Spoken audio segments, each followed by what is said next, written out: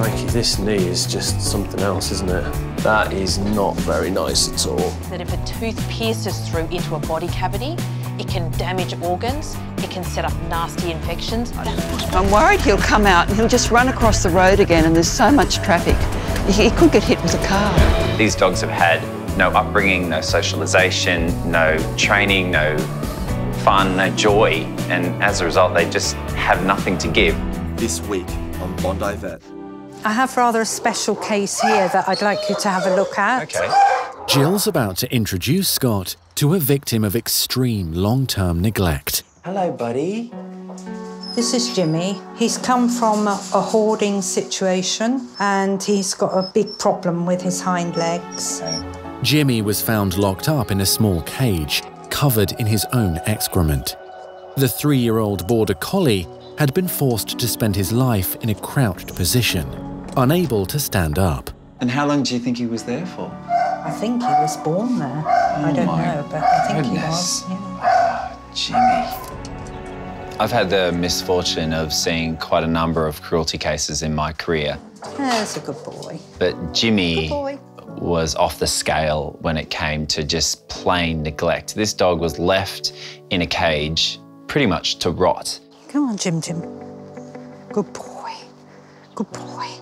I think what angers me the most when it comes to animal cruelty is that these are innocent creatures that haven't asked to be owned by these horrendous people. They haven't deserved what's happened to them, and it makes me want to defend them, and defend them I will. Come on. You know what he walks like? He walks like he's on hot coals, doesn't he? Like he's right up on his toes, like walking really, really gingerly. Yeah. The left leg is definitely weaker than the right. You can see he's actually lifting that one up. Poor guy. I actually think I'm getting worse as I get older at coping with it because emotionally it's draining. There's hardly a day goes by that I don't shed tears over these dogs. All right then, let's pop you in the back of the car. We'll go and see Michael. Scott has made an appointment for Jimmy with specialist orthopaedic surgeon Michael Hamilton. I think Jill has already developed a really strong bond with Jimmy. She really has a soft spot for him, you can tell. And I know that it's really worrying for her. Good boy. He is going to need a lot of complex work, and she knows that. See you soon, Jimmy. So, of course, she's very nervous about me taking him, but I know she trusts my judgment, and I am really taking him to the best place possible. Hello, mate. Hey, Scott. How's things, all right? Great to see you. Yeah, you very too. Good. You too. So let me show you a very special patient. This is Jimmy. He was rescued from a place where he was basically kept in a crate his entire life. Oh, no way. And when they found him, he was absolutely covered in his own fecal matter to the point where they had to shear him like a sheep. And now he's got this very strange curved sort of spine, and his knees feel terrible. 2 big swollen knees. Do they move much? Oh dear. I know Michael very well. When he's looking at Jimmy, I can see that he is pretty shocked. Crikey, this knee is just something else, isn't it? God, you can just feel it grating. That is not very nice at all. As you move those knees around, it's bone on bone, and it grates and it crunches, and it's just horrible. Oh, no, man. You won't be impressed. Just see, he's real tucked up, isn't he? Carrying that back left, isn't he? He's been very brave, isn't he? Both those knees, particularly the left side, they're toast. There's nothing you can do. There's going to be no cartilage in those knees. They don't move very much. They've got to be painful. Okay, so we'll just have to step outside, get x-rays. The extent of the problem becomes even clearer on the x-rays. Straight away, that does not look very nice at all. It's terrible. Sclerosis here, effusion here. So that is horrible. They would make it onto the rostrum of the worst knees ever, yes. Knee replacement would be the best option. If it goes well, that's the best option for the dog, no question. The other option, which we can do if a knee replacement didn't go right, the other salvage option is to just fuse it, get the dog out of discomfort. Good boy. He's just the nicest dog, isn't he? And he's had a hell of a time by the sound of things. We can certainly help him out, and fusion, knee replacement, they're the options. Michael, great to see you as always. Thanks so much for your No help worries. and advice. Yeah, and yeah, I will of course. pass all that on to Jill, Yeah, and of course. I'm sure she'll be in touch very soon. Yeah, sure. Okay. Yeah. Cheers. See ya.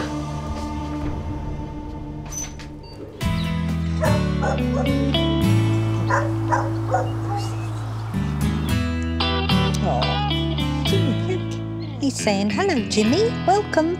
You're such a good boy. Yes, this is fun. For the first time in a life of neglect and cruelty, the 3-year-old Border Collie is finally surrounded by love. It must seem to him very strange, the fact that people are being kind to him. I think he's becoming happier every day. Jimmy's temperament is wonderful. He has never, ever growled or snapped, which is amazing. Good boy.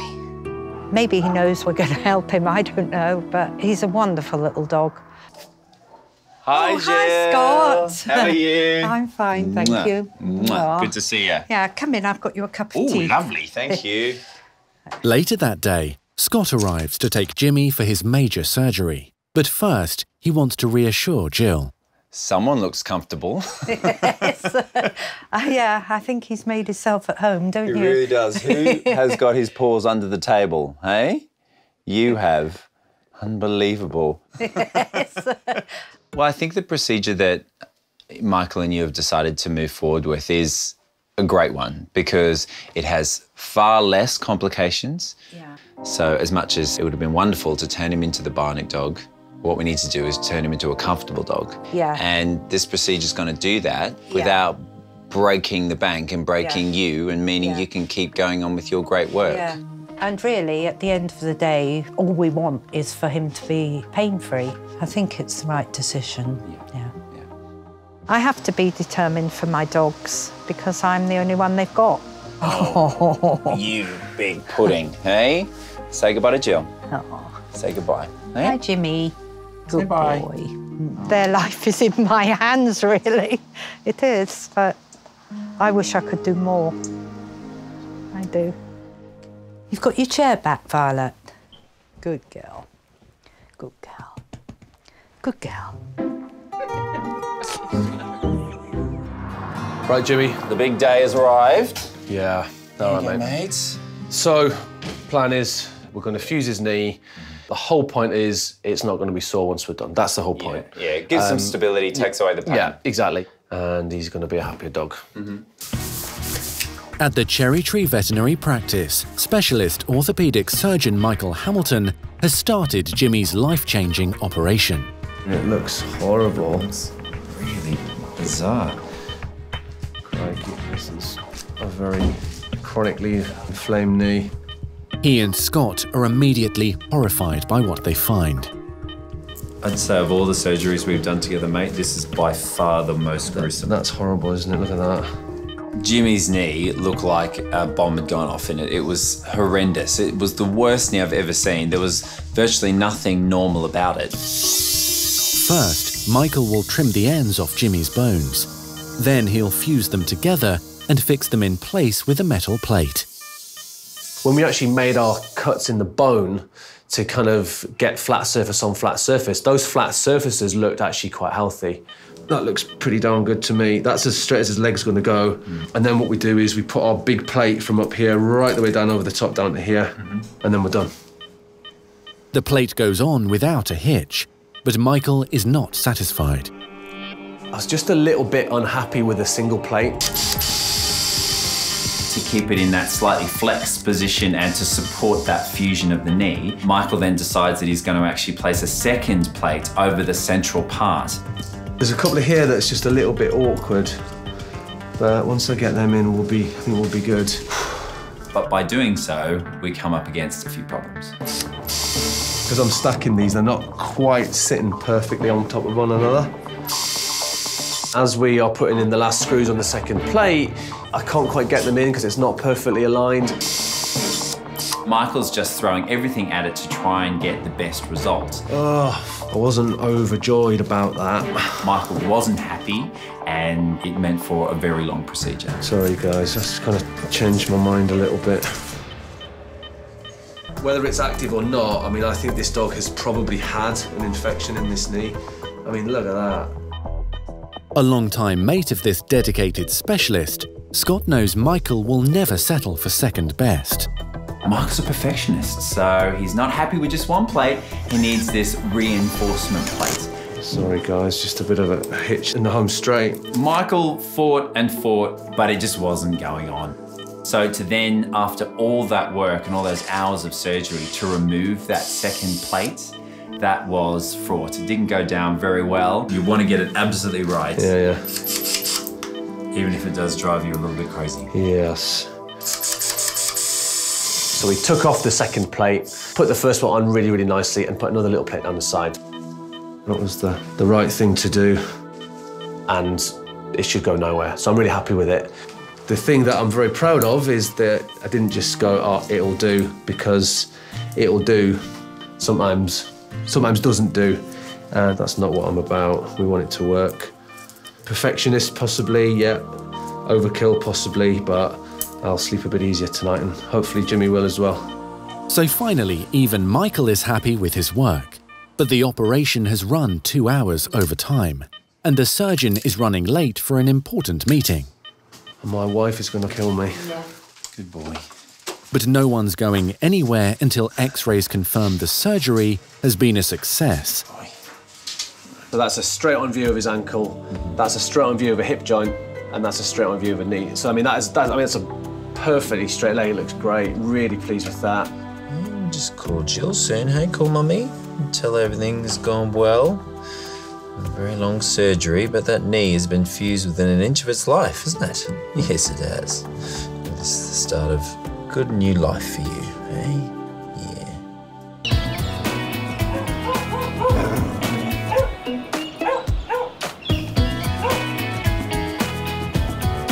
Well, I think this is one contented pooch. What do you think? Isn't it just? Yeah, amazing.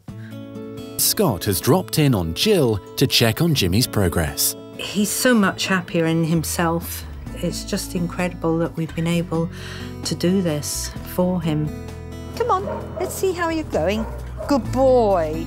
The surgery is a success. Yes, it's a salvage procedure. He has a knee that's now fused, but the pain is gone. And that was the whole point of this, to give him a nice pain-free life and allow him to enjoy himself for the first time in his life. What's his future hold? Well, we have a wonderful home lined up for him. She's a wonderful person. She's very patient and caring and... Everything Jimmy deserves. Yeah. He's going to be adored for the rest of his life, and I know that's absolutely what he deserves. It's been such a great journey, and a great journey with you as well. Yeah. Until the next time we've got another sad case we have to fix, eh? And then the dream team will be back together again. Yeah, eh? I hope so. Cheers. Cheers. Cheers. Cheers, Jim. On the Gold Coast, a distressed puppy is being rushed in. Oh, he's shaking, little chap. And Dr. Alex urgently needs to find out what's happened. What's your little puppy's name? Hendrix. Hendrix. The puppy has been viciously attacked by an 80-kilogram bull mastiff. His owner, Melissa, was so badly injured trying to break up the fight, her sister, Alexandria, has had to take over and get treatment for Hendrix. She's so concerned about her puppy. She didn't care about herself. She didn't even want us to take her to the hospital. She was like, just take the puppy to the vet. On talking to Alexandria, I find out more of the real story. Melissa, who is Hendrix's owner, is in hospital. She tried to get Hendrix out of the jaws of the other dog. It's all right. She's been badly injured and she might even lose a finger. I can only imagine how frightening that experience must have been, but it just shows you what people will do in that situation to save their pet. And it just pinned him down? Or... Oh, we don't know. God, that must have been traumatic for you. You did really well to get here. And what we're going to do with little Hendrix now is give some pain relief. We need to try to get him to feel a little bit better, and he's shaking and in shock at the moment. Let's assess his injuries, and then we can work out what we're going to need to do to help him. All right? I think I'm still a bit in shock. I wasn't expecting to hear my sister scream like that. I was like, I don't think it's like registered yet. The whole thing about like, you know, what's going to happen to my sister. I don't know if she's okay. I don't know. We just left her and brought the puppy here. This is such a challenging situation to be faced with. I've got a really upset family, a traumatised little puppy, and the possibility of an unknown number of injuries. Good man, he's a good boy. I think we just start with some vital signs. Yeah. Then we'll go over him, see if we can work out exactly where he's been attacked. Oh, his heart's racing. I really think that's just got to be the shock. Now that the distressed little pup has been given pain relief, Alex and vet nurse Kate can start taking a closer look at his injuries. Let's try and get this collar off if we can. Really want to check him all over, see exactly where these puncture wounds are and how bad the damage is. Oh, it's okay. It's okay. See them, hey? Stand up, yeah. He really doesn't want to stand up, does he? Let's have a look under here. Hey. Little ones here, but they're very superficial. They don't even fully go through the skin by the look of it. I'm looking over Hendrix and I'm seeing some red marks, but I'm not seeing any deep puncture wounds. And that's surprising because Alexandria is telling me that Hendrix has been attacked by a much bigger dog. Yeah, I'm thinking we're actually going to have to clip his hair off to make sure that we're not missing them because I can't see them. Oh, what's that? I'm just going to clip that hair away from that area. Oh, there we go. There's wounds there, but they're not full thickness puncture wounds. You can never be complacent with dog bites. We're going to need to clip further and make sure that there's not more damage there. Where are your bite wounds? I think we really want to clip up this area here because this is where I was really worried. Can you clip that hair off? Oh, yeah, look at that. Yeah, that's a tooth mark. That's just gone right through. We're definitely going to need to look into that, clean that out. There's a deep puncture wound from a tooth, and that fits in with exactly what Alexandria's been telling me, which was that Hendrix was bitten across the stomach by the big dog. One thing I'm worried about is whenever you've got one puncture wound, there's often another one the other side of the bite. From that full grab, Yeah. both sides? Yeah. So we're going to have to keep looking and see if we can find any more. Just need to do a little bit on You your want me other to roll him side, over? baby. Look at that bruising already. Yeah, you can actually boy. see that. Can you see that, where that's all swollen? Big concern with dog bites is that if a tooth pierces through into a body cavity, it can damage organs, it can set up nasty infections. That's what we're really worried about. I think that's the other side of the grab. Where he's grabbed him? Yeah, he's got one tooth in there. This one hasn't actually broken the skin, but he's lifted that whole area off. So bruised. Yeah. This means that we're going to have to anaesthetise Hendrix and surgically explore this wound to see how deep it goes. Will you go over? Heavy. All right, Tiff, can you just help me get him up there? The first thing we're going to do is ultrasound Hendrix and make sure there's no evidence of internal bleeding with this kind of trauma. So just looking up under the diaphragm, around the liver. All I'm looking for is any free fluid. Generally in a trauma patient, if you're seeing free fluid in the abdomen, it's blood. The good news is at this stage, I'm not seeing anything like that. So hopefully we've got nothing to worry about internally, and we've just got to deal with these wounds. That looks really good, actually. It's good news, the ultrasound's clear and there's no evidence of internal bleeding. So now we're going to anaesthetise Hendrix and surgically explore this bite wound, see how bad it really is. Hi, is that Melissa? Yes, it is. Hey, Melissa, it's Dr. Alex Hines here. I'm the vet that's looking after Hendrix. He has got one puncture wound in particular that we're going to need to treat surgically. Is it the one on the tummy that's bad? Yeah, it's the one on the tummy that we're most concerned about. I knew. That's when I panicked, when he got him on his belly. Yeah, I'm hoping that the big dog has just picked up a whole heap of skin and that's not where... like anything internal. That's right, yeah, exactly. Yeah, okay. So, how are you doing?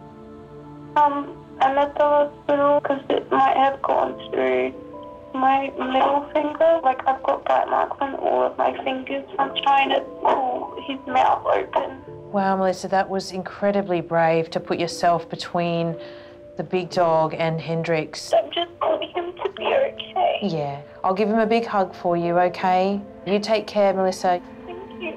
Bye. Poor Melissa, I just feel so sorry for her. She's worried about herself. Her hands have been badly injured. And now she's also got to worry about Hendrix. All right, my friend, are you ready to go off to sleep? I want to make sure it doesn't penetrate into a body cavity, but I also need to clean out any infection out of the wound. What I'm going to do now is explore these bite wounds that I've found so far and make sure that it doesn't go into the chest cavity.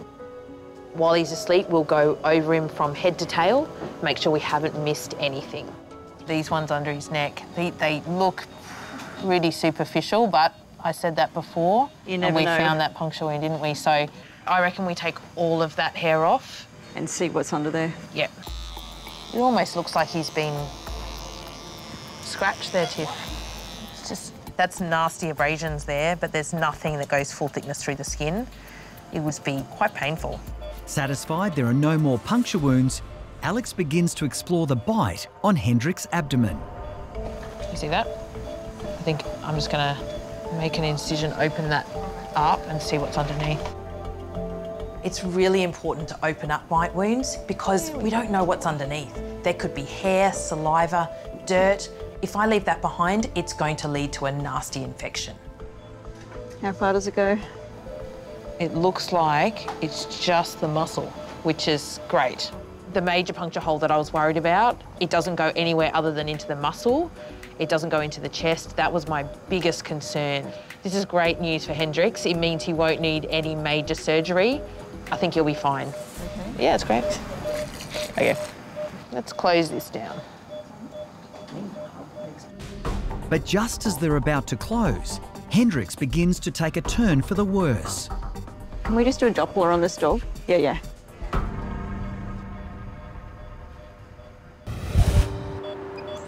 Moment of truth, Tiff.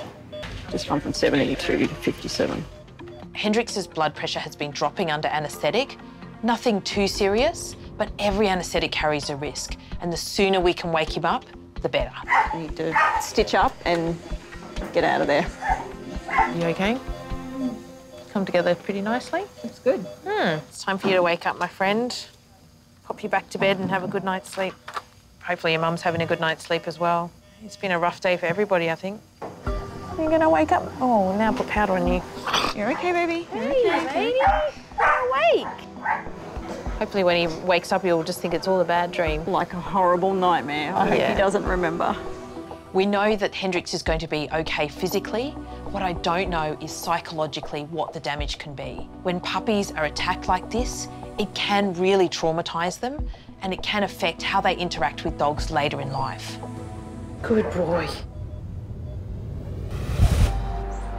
Hey, my man. Time to go home. 24 hours after being attacked by another dog, Hendrix is well enough to go home. I think there's people here who want to see you. Look who's here. As I come into the consult room with Hendrix, there's family everywhere. And Alexandra is actually capturing the moment on her phone so she can share it with her sister Melissa. Who's that? Who's that? He's made an amazing recovery. After one day, Hendrix is looking so much better. He's bright, his tail's wagging and he's giving kisses. It's hard to imagine that yesterday he was brutally attacked. He must be sore, but you wouldn't know it. He's just got so much love to give. He's been getting lots of cuddles, but I don't think it's quite the same as cuddles from his auntie. Yuck. Yucky. He's looking so good. I'm so happy. And I'm so proud of my sister that she was so brave to stand in front of such a big dog. And he wouldn't be here today if that wasn't her bravery. And really, he's been so happy. I mean, I know we were worried yesterday about whether he'd been traumatised, but honestly, he has been so great today. He's been good even around the other dogs, around all the people. So, you know, I'm hoping that he can just put this behind him. Really so. How's Melissa doing, Alex? She's not as good as he is. That's the thing that's been really stressful today. We don't know that she's going to be okay or if her hand's going to be okay. She saved Hendrix's life. That's an incredible thing to do. He's a lucky little puppy. I'm sending Hendrix home with a cone of shame. Now it's to stop him getting to the wound, but he's having a little bit of trouble getting used to it. Hey. He's exploring. Hey. We'll see you later. Hey. You'll take care, Mr. Frillneck Lizard. You stay happy. You gotta go and cheer your mum up. That's what she needs now. All right. Thank you so much. See you guys. You take care, okay? He's crawled up behind the motor. Nearby Coogee, the police search and rescue squad has been called out to help a trapped cat. My doorbell went about 1 o'clock this morning. I jumped out of bed and went to the front door and there were 2 policemen. And they said there was a little kitten under the bonnet of my car and was very, very distressed. I'm so grateful the neighbours did hear the little kitten because it, you know, if I'd come up in the morning and it was still there and I didn't know and I started the car, I mean, it would have hurt it. It could have even killed it, I imagine. It just would have been horrific if something had happened to it. Come on. Can you grab him from there? Are you able to grab him? But just when the rescuers finally get their hands on the feisty kitten, it takes off into the bushes. Somewhere here, in the vicinity. So with Aileen leading the search, the neighbours have all joined in. Can you hear him? Come on, little one. Come on. Come on. We're going to look after you. Come on, where are you? He's frightened with us trying to get him out. I'm worried he'll come out and he'll just run across the road again and there's so much traffic. He could get hit with a car. Hey, puss. Gotcha. Hey, get him, puss. Explain to me how you have... How we have this dear little kitten. Well, it was early hours of Sunday morning. 2 policemen rang my doorbell to say he was under the bonnet of my car. But he escaped. Crossed Carrington Road, which is a very busy road, so he's used up one of his lives, I feel. And he hid in the garden all night. So eventually enticed him out about 12 midday. It's a big weekend for a little guy. Very big weekend, yeah. And the boys happened to be staying overnight, so they were there to help Grandma look after him, weren't you? Have you noticed he keeps on turning around and licking? So I'm just wondering if he might have some fleas. He does. Is it? What do you reckon this gets rid of? The thing... Gas. If only it was that simple. With the fleas treated, Chris then worms and vaccinates the runaway. Look at that. Didn't even notice it. Wasn't it? The most important thing before anyone gets too attached, which might be a little bit too late, we should probably check it for a microchip. Did you hear a beep? What do you reckon that means? Chris now needs to notify the council and local animal shelter. It'll be a week before Aileen can take the kitten home. So are you okay to wait a few days before you take him home? For 5-year-old Logan, a week is a very long time. He'll be all right, Logan, with Dr. Chris is going to look after him. I think it would be heartbreaking to not keep him now. And I have been thinking about getting another cat, so yes, maybe it was fate. I almost hope no one comes to collect him. Because you look at Logan and Declan, they've already become so attached, they'll be devastated if they have to give up their new little buddy. Mate, how did you get across here? Look at it. Madness. 1 week later, and nobody's claimed the runaway kitten. It's the last time you ever crossed this road. So Chris is delivering a very special parcel to some very happy boys. Hey. Dr. Chris, Declan, look who's here. Look who's here. Isn't he beautiful?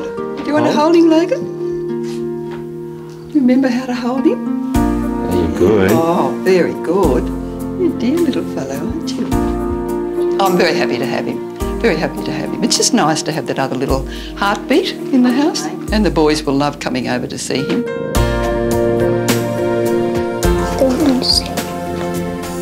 I'll leave you the task of taming. Yes, all right. I'll do my best. Thank you for bringing him to us. So the dogs arriving today have been rescued from a meat farm. They are dogs that are either bred for their meat, or they're often stolen, or they're ex-pets that have been picked up.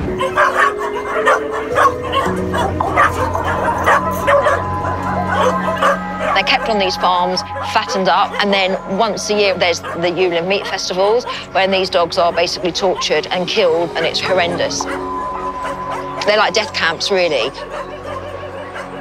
The Korean government and lots of, young Koreans are obviously anti this now. They're working at closing most of these farms down and rescuing and taking out most of these dogs. Dogs are complex, emotional, sentient beings, so they understand what's going on around them. So the thought that these poor animals live a life where they're unloved, and when it comes to their final moments, they see what's going to happen to them. It's just, you just can't bear thinking about it. It's awful. These will be the first Korean meat trade dogs to arrive in the UK after being rescued by the charity Humane Society International. So we're looking quite shy, a little bit traumatised. Hello. London-based All Dogs Matter has been entrusted with finding them new homes. To be able to make just even the slightest bit of difference and have a connection that makes them think, you know what, maybe people aren't horrendous, which they must think right now. Hello, buddy. Welcome to Britain. And I hope that these dogs might finally see a good side to people. It's just awful to think this is the first time he's been shown true affection, isn't it? Well, absolutely. I mean, the trust that they give, considering how they're treated, is just, well, I think maybe we can learn some lessons from them. Well, let's get you somewhere nice and warm, shall we? We've got a lovely bed set up for you. My job today is to examine them all, make sure that they have survived the journey okay, and then give them their first set of vaccinations. Each dog is taking to its environment differently. While some seem relaxed, others are a lot more fearful. She won't bite. Poor Lulu, she's obviously seen a hell of a lot. She's one of the most nervous. She's petrified. She won't make any eye contact, won't look at you.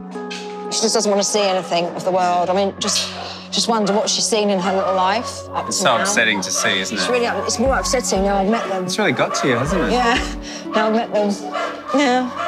It's very clear the damage that has been done by these dogs being in the environments that they've been in back in Korea. These dogs have had no upbringing, no socialization, no training, no fun, no joy, and as a result, they just have nothing to give. She's completely broken down. She's just frozen. Lulu is clearly severely traumatized. What's going to be the hard part is teaching this beautiful dog to be a dog again.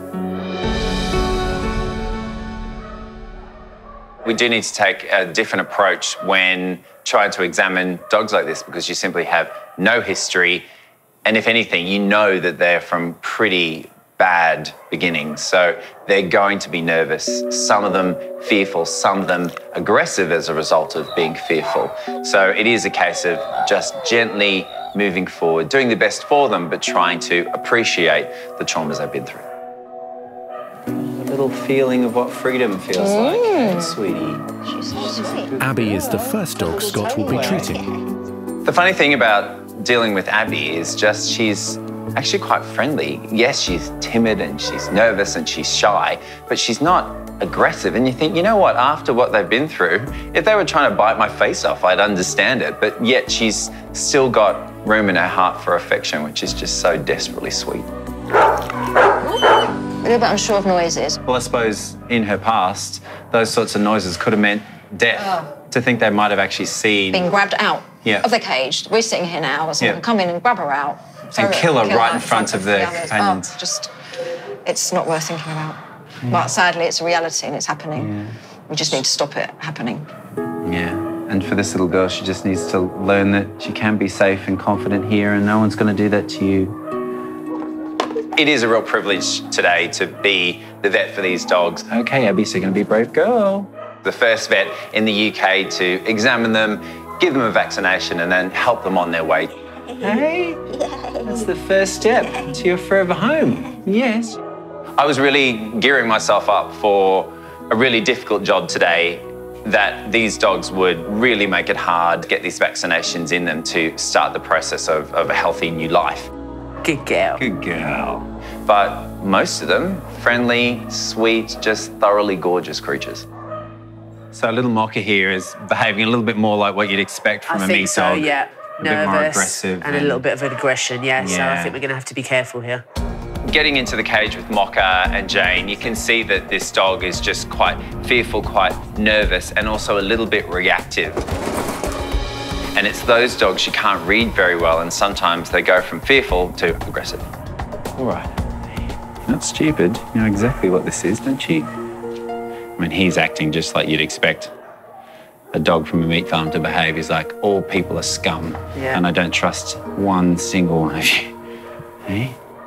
Understandably, that type of rope would have been the kind of thing that would have been put around other dogs that he would have seen back in Korea and would have been dragged out to their deaths. So clearly he's going to be worried about that.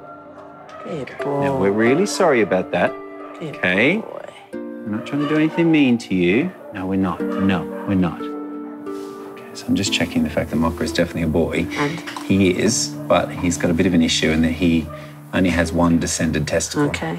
So he's a cryptorchid. So the other one, I can't feel it in the inguinal canal. So it means that that testicle is likely still in his abdomen. So when he gets neutered, we'll have to go fishing in there to try and find it. Remove it. Good boy. Although I've picked up a condition in Mocha that does need surgery, I just don't feel that his emotional state is strong enough for him to leave the supportive environment of the kennels. So I think it's best I leave him here in the caring and loving arms of Jane, but I will be coming back to pick him up soon. See, we didn't even need the muzzle. Hey? No, we didn't. No. Right, so who's next? Most of the new arrivals are Jindos, originally bred in South Korea for hunting. seems a So bit the different next from the patient others. kennel manager Jane introduces Right. to Scott Hello, Jack. stands out. Hello, mate. Wow, well, that's a very friendly hello, isn't it? Good boy. Should we go in and have a look at him? Yeah, please. Hi, Jack. Jack is a very sweet little beagle cross. He's very chilled, very happy, very waggy-tailed dog. He's clearly an ex-pet dog that unfortunately got caught up in the dog meat trade.